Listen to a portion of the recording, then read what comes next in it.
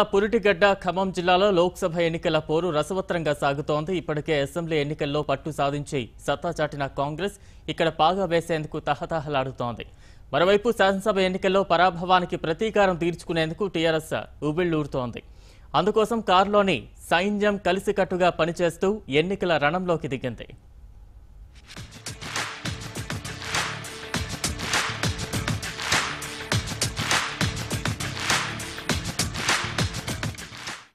రాజకీయ చైతన్య ఖిల్లా ఖమ్మం జిల్లాలో లోక్సభ ఎన్నికల పోరు హోరాహోరీగా సాగుతుంది.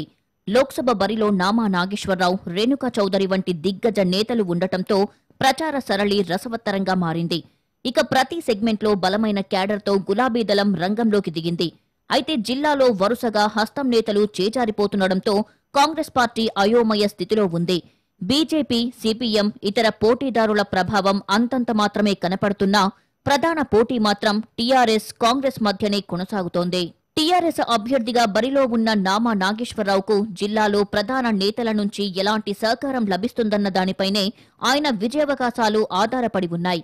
అయితే వలసలతో బుక్కిరిబిక్కిరవుతున్న కాంగ్రెస్ మళ్లీ రేణుకా చౌదరిని రంగంలోకి దింపి అదృష్టాన్ని పరీక్షించుకుంటోంది. ఇక ఖమ్మం లోక్సభ నియోజకవర్గ రాజకీయం కొంత విభిన్నంగా మారింది. ఇక్కడ టీఆర్ఎస్ అభ్యర్థి నామా నాగేశ్వరరావు విజయం సాధించాలంటే మాత్రం సిట్టింగ్ ఎంపీ పొంగులేటి శ్రీనివాసరెడ్డి సహకారం పరిపూర్ణంగా ఉండాల్సిందేనని గులాబీ శ్రేణులు అంటున్నాయి. ఖమ్మం, మధిర, వైరా, సత్తుపల్లి, అశ్వారావుపేట, కొత్తగూడెం, పాలేరు ఇలా ప్రతి నియోజకవర్గంలోనూ ఆయనకు సొంత క్యాడర్ ఉంది.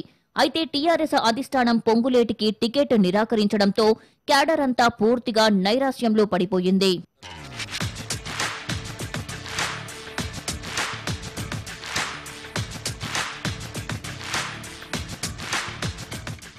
ఖమ్మం పట్టణ ఓటర్లు అధికంగా ఉన్న ఈ నియోజకవర్గంలో టీఆర్ఎస్ కు సానుకూలత కనిపిస్తోంది.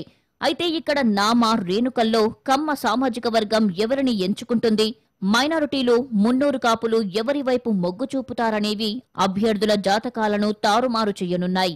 ఇటీవల జరిగిన అసెంబ్లీ ఎన్నికల్లో కాంగ్రెస్, టీడీపీలు ప్రతిష్టాత్మకంగా తీసుకుని మరి పాలేరులో కాంగ్రెస్ అభ్యర్థి కందాల ఉపేందర్ రెడ్డిని గెలిపించాయి.